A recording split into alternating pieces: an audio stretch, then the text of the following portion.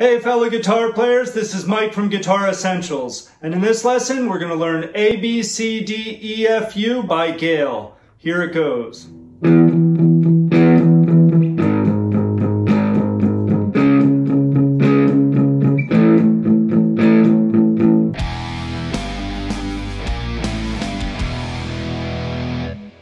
Okay, so let's get started. This song is very easy in that it's only 4 chords and that progression lasts for the whole entire song. But there's different ways in which you can play this song. We're going to start off first with power chords. So the first power chord we're going to do is an E5 power chord. We're at the 7th fret of the 5th string with the first finger, and then the 9th fret of the 4th string with the 3rd finger, and you can also add a 3rd note, the octave, 9th fret on the 3rd string with the pinky right underneath. If it's easier, you could just do the 2-note power chord and hit just 2 strings, like that. But for now, we'll just show you the 3-note power chords. Now the next chord is a G sharp 5 power chord. So we're at the 4th fret on the 6th string, 6th fret on the 5th string, and 6th fret on the 4th string. Then we just bring that down a string. Some may say up because it's up in pitch. So 4, 6, 6 on the 5th, 4th, and 3rd string. So that's a C sharp 5 power chord.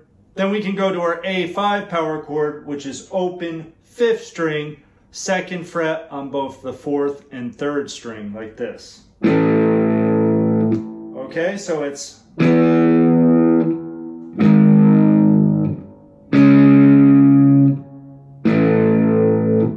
Now what we can also do is, instead of the E5 up here, we can do the E5 here, which is open 6th string and then 2nd fret on the 5th and 4th string.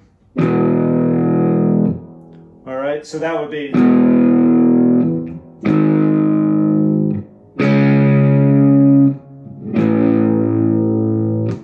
All right, so that's the first step, getting those chords down.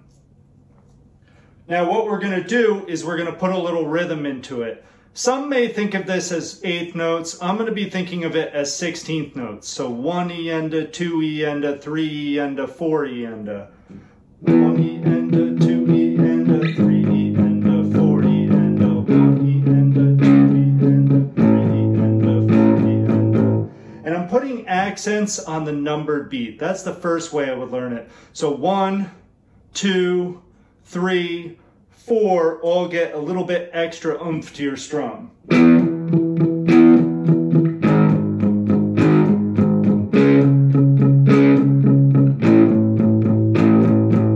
Now remember, you could also do it here.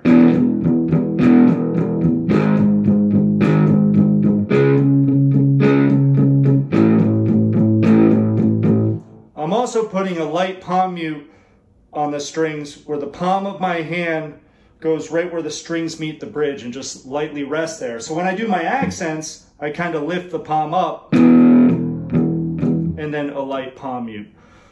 You can do it however you kind of want for the feel that you want to get for the song. Another rhythm you could also try is where you could think of it this way, where you go 1, 2, 3, 1, 2, 3, 1, 2.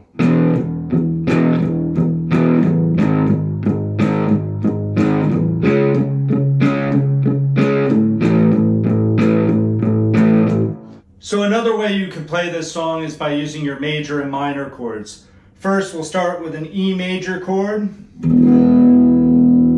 followed by a G sharp minor chord, barring at the 4th fret, 6 strings. Then a bar off the 5th string, 4th fret as well, C sharp minor chord, followed by an A chord.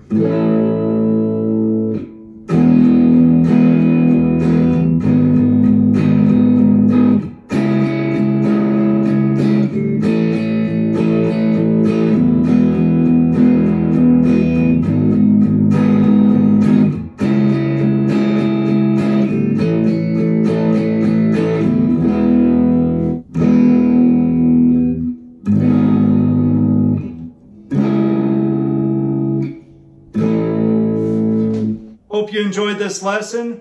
There'll be plenty more lessons to come. Please like, subscribe, and turn on that notification bell, and we'll see you in the next lesson.